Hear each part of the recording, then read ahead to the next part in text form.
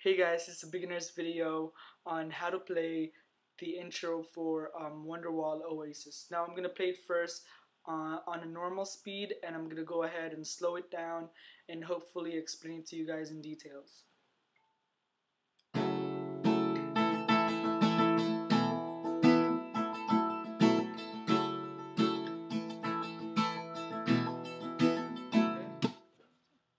Hey guys, okay, so for this song, I added a capo on the 2nd fret, and if you guys feel like I'm going too fast or you don't understand it at all, just rewind the video as much as you want, and hopefully that helps.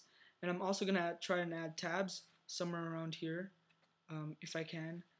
And okay, so for the intro, we're gonna be using E minor, a G, a D, and an A. For the E minor, I'm playing an E minor 7, but I'm adding my pinky on the first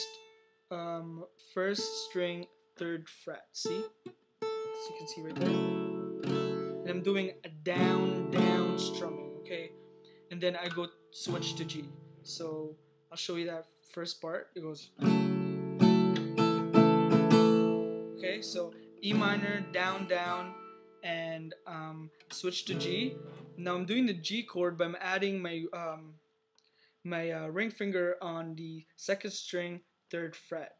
So, and then I'm strumming up, up, up, down. So we have E minor, and then a G chord, and then you switch down to D.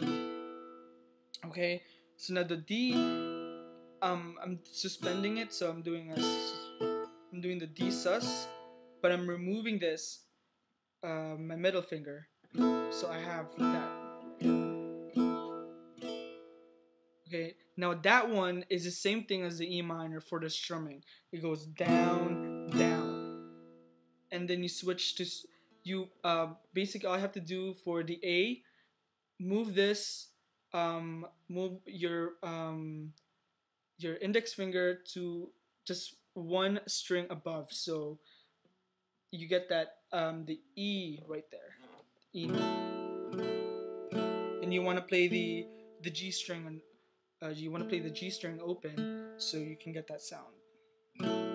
Okay, so we have a D and the A.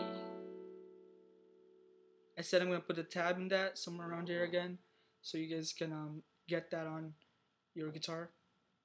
And okay, so for the D chord, I basically play the down, down strumming, and then for the A one, I play the same thing as what I did for the G chord. I did up, up, up, down. So we have the E minor, G, D, and A. So I'm gonna play that really slow. Again, you can rewind this to get to where you want it. Okay, so.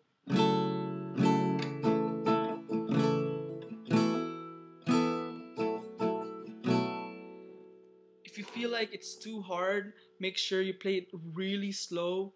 You want to get a really nice quality sound, like you want to get that quality sound, right? And hopefully that helps.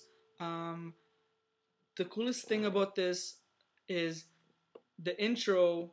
The chords for the intro is actually the chords for the verse, and you can strum it the same way you want for the verse, all the verses. So that's the coolest part about this as well. So you didn't just learn the intro, you learned the verse as well. So hopefully that helps, and thank you for watching, and that's my video submission for the contest. Thank you so much. Today's gonna be the day that they'll never throw me back to you. By now you should somehow